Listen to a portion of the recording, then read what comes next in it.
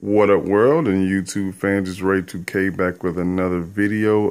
Basically this video I'm going to be needing some input or some help for anybody out there that has the time to help a brother out. Yeah, so basically I built this computer a few months ago for my son, and it worked for a little while. I guess it worked for about a month and a half, and then it kind of blew out. So what I did was I filed a warranty on everything. I got the new motherboard in, I got the new power supply in, and I also got the new Ga-990 series replacement in. And I did not do the warranty on the RAM or the CPU. So this is the original RAM, and that is the original CPU. But I did go out and buy another set of RAM, basically the same type of RAM. Now this is the, let's see if we can get a sharper image here. Yeah, there you go. So this is that model RAM. It is AMD RAM, so then make sure I checked on that. I'm going with the 8350 socket. This I'm going to show you guys. This motherboard is the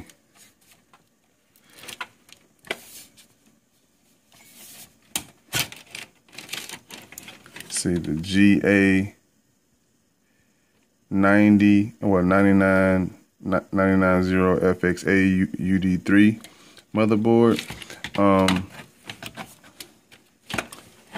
Let's get this back in here first, guys. Bear with me. Sorry about that, fellas. I wanted to show you guys that I didn't know it by heart, so give me a second here.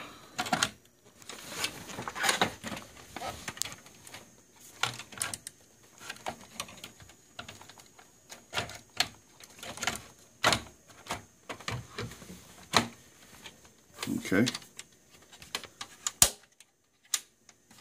All right, we got that back in now.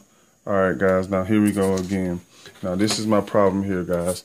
I'm gonna turn the screen on, and we did go out and get a 4K monitor for the 4K gaming for my son, so try to get him up to par. So we're gonna turn the monitor on.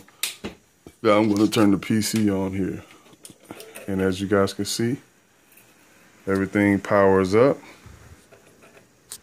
but I don't get anything on the screen. Now, I don't know what the hell is going on, because I mean, I built the computer the first time, no problems, you know, with the 280 or whatever, no problems, everything booted. I don't know what the hell.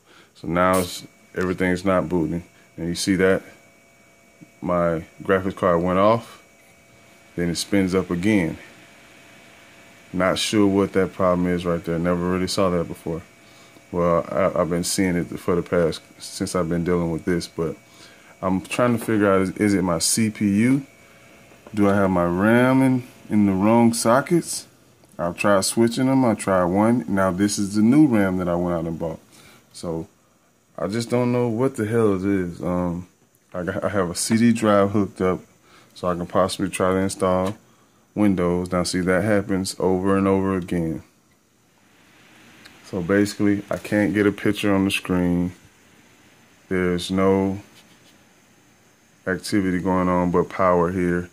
I have the CPU ATX 12 hooked up to the, I guess that's the CPU side, and I don't know what else, guys. I mean, I've been fucking going back and forth with this thing.